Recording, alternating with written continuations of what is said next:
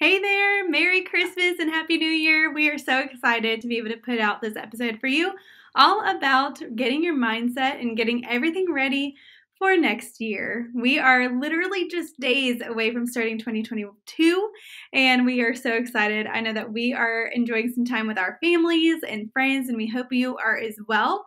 We also know that you might be taking a road trip and need a little bit of some business knowledge for you to kind of enjoy during your holidays. And so we put this together for you. It's going to be a little bit of a shorter episode, but an extension of this episode is going back to our end of year planning from a couple weeks ago. So grab a notebook if you have one, and we will see you in this episode. All right, let's dive into today's episode, all about getting ready for next year. 2022 is so close, and so this is a great episode to listen to.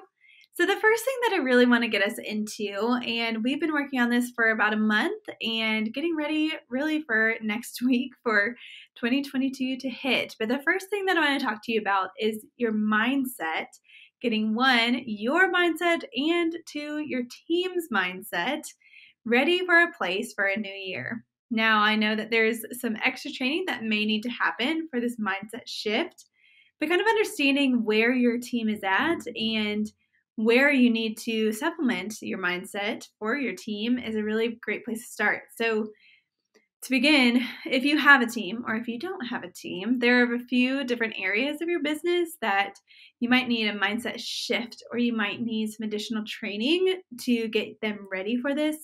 But the few different areas are going to be sales, communication, delivery and pickup, marketing. Gosh, there's so many different areas of the business, but understanding where the mindset shift is and where the overwhelm and where the frustration might be lying is the first place to start in this mindset shifting and training for your team. And so understand that first. And then just take a pulse on what your team is feeling after this year. So 2020 was honestly just a dumpster fire, if we're all being completely honest. And 2021 has just been a year of unknown and back and forth of events.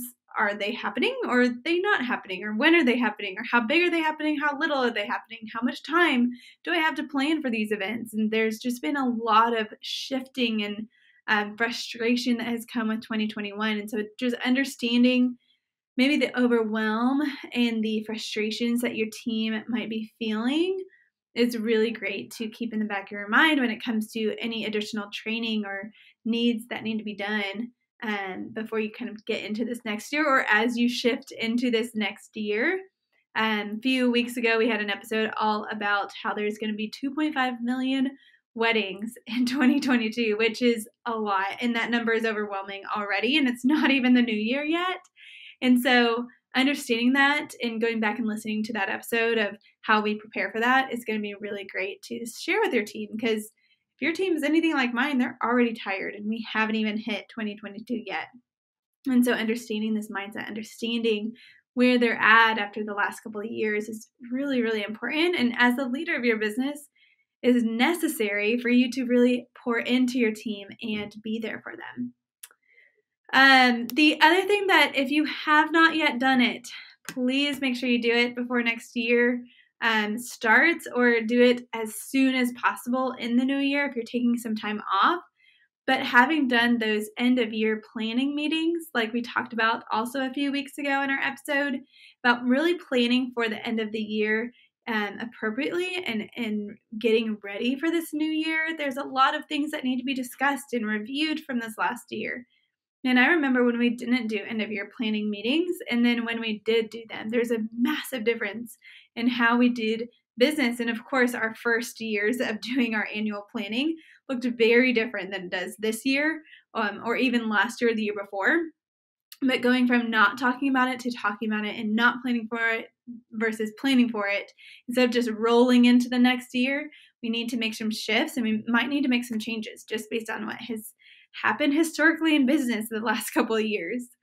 So as you're planning for these end of year meetings, we actually have a template for you to guide this conversation in your end of year planning meetings. And so we've got a link in the profile for you guys to grab that for free. It's completely free because I think it's essential and necessary for your business, and you already have a lot of things to pay for. So we're giving it to you for free. Go check it out. A couple other things that you need to make sure you are ready for in the new year is your SOPs, which we did talk about this in the end of year planning meeting that you can go back to. But your SOPs is a standard operating procedure. It's essential for your business. It is the step-by-step way that you do things in your business. And if you don't have it written down and it's just here in your head, it's going to be really hard to really go back to that and keep every client consistent and to hire a team to be able to do the things that you do without having an SOP. And so we have a bundle for you if you want to check it out. And there's likely, if you even made your SOPs in the last year, they likely have shifted and changed based on just the last couple months of craziness. And so if you haven't updated those in at least a year, if not a couple years, you need to go back and comb through those SOPs and really get an understanding for, are you still doing the same things the way that you were doing them before, or has things changed because of mass quantity of events again, or the lack thereof events from a couple of years ago? And so understanding this and making sure that these are up to date, especially as we go into a really busy next year, is really, really important. In fact, I would say it's necessary to go through these and necessary to have them in the first place if you don't already have them. So like I said, we have an SOP bundle for you. A great add-on for that is our email template. Those are both going to set you up for success going into next year. And so we've got a bundle for you to go check that out in. It's in our show notes of this episode. The last thing that you need to make sure is done before the new year, this is kind of like a spark notes on the end of year planning meetings that need to happen back from a couple episodes ago, but these are like the essential things that have to be done before you get into next year. And if you did all these things recently, then you might not have to go back into them, but it's good to remember and remind yourself to do if you haven't. But the last thing you need to remember to do is to update any copy or photos anywhere that you have outward facing of your company. So this could be your website, your social media, and really any other place that you talk about your business outside of internal conversations. And so if you have a bio on a social media channel like Instagram or Facebook or Pinterest or things like that, check out that bio, check out your welcome message on your website, check out your messaging on your contact page, anywhere that you have copy, or in other words, words on your website or anywhere outward facing of your company. Make sure it's one, consistent, and two, aligns with next year is going to look like. If you envision your company looking a little bit different than it did this last year, or becoming stronger of a company, make sure your brand messaging is reflecting that. There's additional places where your brand messaging could be, like on The Knot or Wedding Wire. It could be on Party Slate.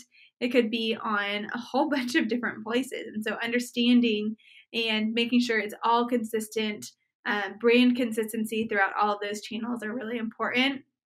So not only the words, but also the photos. Are the photos on your website? Are the photos on your social media? Are the photos really anywhere you do business? Is it reflective of how you envision your company being reciprocated next year? Also meaning next week, because next year is next week. And so make sure that all of that is consistent and is really streamlined through, because if it's not, you're going to have brand confusion, which, if you remember from the sales training episode, this bridge of trust that your clients are having to go through, if it's not consistent, that's already dinging a place of trust that they may not trust you right away. And so make sure that your brand messaging, your brand photos, everything representing your company on the outward looking in is reflective of what actually is in your business and what your clients can expect. So there's been a lot that we've talked about today, but there is so much more that you need to go listen to, take notes, and actually apply from our end of year planning episode. So I'm going to encourage you to not skip on to something else or go back to the radio or listening to your Spotify, but in fact, go to our show notes and click on the episode from end of year planning and just tag that along to this episode, because it's really important if you have not yet listened to that one. And if you haven't listened to that one, or maybe you have, go listen to the training on sales to get you ready for next year and get you in the mindset of training for sales, because right when the new year starts, or the first Monday after the new year, it's going to be busy. It's going to be real busy. So and get yourself in that mindset. All right, I hope that you have had an incredible holiday season. You're gearing up for New Year's, which is also my birthday, so I'm excited for my birthday coming up. But get excited, get ready for next year, and do all the things that you really need to get done that are necessary for your company going into the new year. All right, guys, I hope you have a great rest of your 2021, and we'll see you in the new year.